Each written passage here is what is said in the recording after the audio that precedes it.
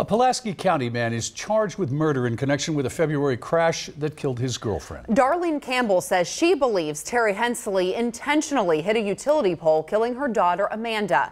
Tonight, in Campbell's own words, a message to others in a violent relationship. Lee Searcy has details in the LEX 18 big story at 5:30. This will be Darlene Campbell's first Thanksgiving and Christmas without her daughter Amanda. It's just been so hard. The hardest thing is having her son.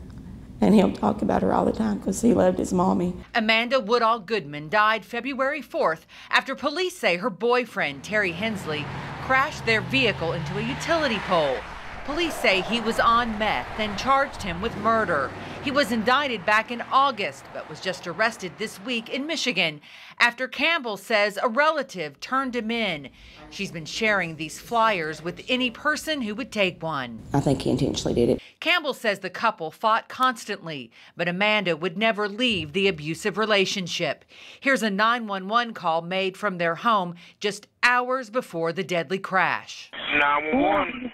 Give me my phone. Give me my phone, Terry. Amanda. I'm not touching you. Give me my phone. Campbell claims the day before the crash, a friend overheard the couple fighting inside a store and says what she shared was chilling. And he was telling her to come on. And if she didn't, he was going to run her. He was going to run her in the next damn telephone pole he seen. And I think he did it on purpose. Campbell showed us police markings of the scene. She says after watching the crash on surveillance video, she has no doubt what happened. It looks like he comes up and he curves and goes this way right to her side of the car in the video. Terry Hensley told me from jail he's wrongly accused. However, Darlene says she wishes it never came to this and hopes others in violent relationships leave. There's people out there that loves you, and you don't deserve to be treated that way. In Pulaski County, Lee Searcy, LEX 18 News.